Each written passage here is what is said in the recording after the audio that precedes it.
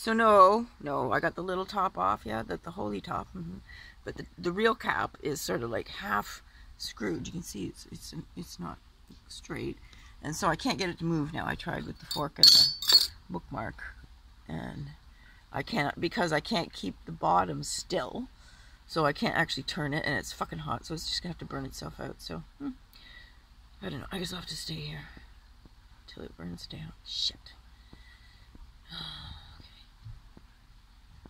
I do want to stainless steel one because I think it'd be easier to clean and easier. It'd be heavier. This is really light, like seriously light, and that's good for, I guess, camp backpacking or something. This is not good for like using it a lot here. It does cook though. You can put a pot on there and it'll heat up water, so it's good for that.